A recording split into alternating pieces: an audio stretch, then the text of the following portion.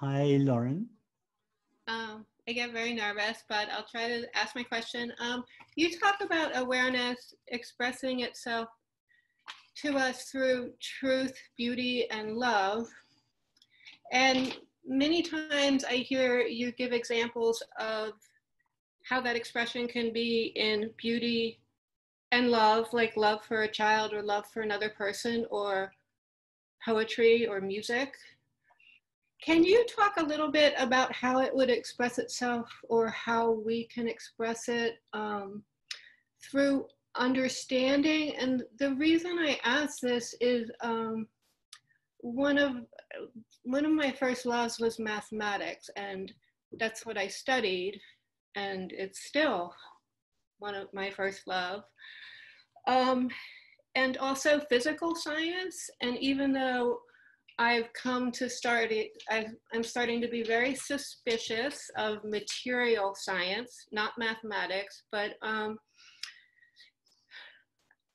like I get interested in physics and the philosophy of time. Are those things, are those ways to have thought, be an expression of awareness? Yes, as long as you go far enough with those thoughts, for instance, if you were to investigate the nature of time, yes, if you took that investigation far enough, it would take you back to your true nature. Actually, if you investigate anything far enough, it will take you back to your true nature, because everything arises from awareness. And therefore, if you follow anything, literally anything, any experience can be a pathway back to your true nature. This afternoon, my time, our first session, we were doing just that with our emotions, the feeling of jealousy or sorrow or shame or guilt or fear, any of these feelings. That was exactly what we were doing. We were surfing our feelings back to the shore of awareness. So if for you it's more,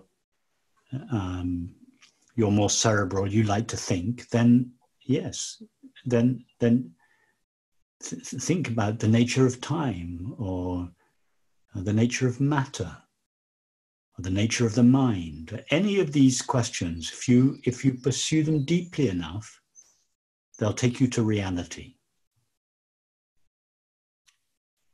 Thank you. And one quick question. What would you say is something like the physical laws, just say gravity, for instance? Would you think of that as something like another filtering of our mind, the way perceptions are? In the ultimate analysis, Lauren, I would suggest that there are no physical things. I would say, like the physicist James Jeans, he said the universe is a great activity. It is not a great entity. I would agree. The universe is a great activity in consciousness, not an entity made out of matter. Matter is just what that activity looks like when perceived from a localized perspective. So ultimately, the laws that govern matter are really not laws that govern the behavior of matter. They're laws that govern the behavior of mind, the activity of mind. There can still be laws that govern the behavior of mind. Mind behaves in habitual or repetitive ways. We all know that. So there are patterns to the way in which the universal mind behaves. That's why the universe appears much the same to us every day. because its patterns of behavior are stable, and there are laws that govern those patterns of behavior, and the laws of gravity would be one such law. It's just that the law of gravity in this interpretation ultimately would not be a law that governs the behavior of matter. It would be a law that governed the behavior of mind.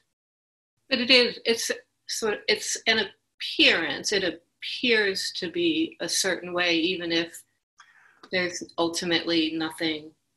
Well, it appears to be a certain way depending on the location from which it is viewed. Okay. Everything appears the way it does depending on the location from which it is viewed. So the observer and the observed are two aspects. What I mean by the observer, the localized observer and the observed are two aspects of the same reality. What we see is I think I mentioned it earlier, what we see as the universe is what the activity of infinite consciousness looks like from a localized perspective. And this is not such a far out idea. If you think about what takes place when you have a dream at night, where are you speaking from, Lauren? I'm by Philadelphia, Pennsylvania. Okay, so you fall asleep in Philadelphia, and you have a dream that you're visiting London, and you're walking on the streets of London. Now, the dream, the streets of London in your dream are entirely the activity of your own mind.